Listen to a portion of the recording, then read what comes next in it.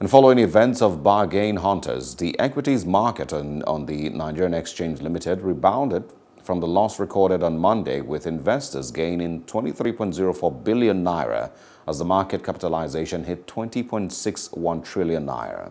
The all-share index rose by 0.11% to 39,550.36 basis points at the end of trading on the floor of the exchange on Tuesday, from 39,505.40 basis points recorded the previous day.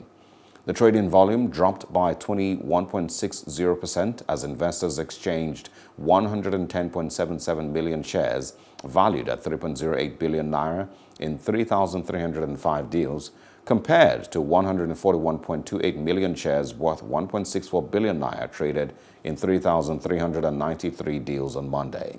Market sentiment, as measured by market breadth, was neutral as the gainers and losers were 16 each. Hello, hope you enjoyed the news. Please do subscribe to our YouTube channel and don't forget to hit the notification button so you get notified about fresh news updates.